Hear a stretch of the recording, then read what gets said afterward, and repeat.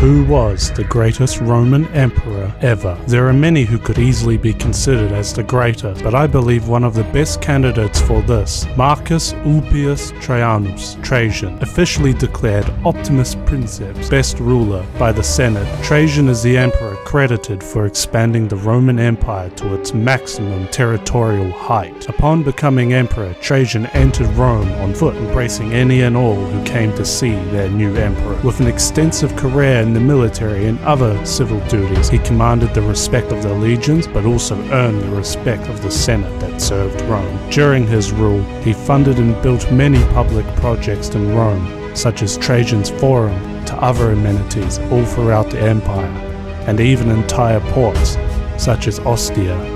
Who do you think was the greatest Roman emperor ever? Comment below and don't forget to like and subscribe for more shorts on history.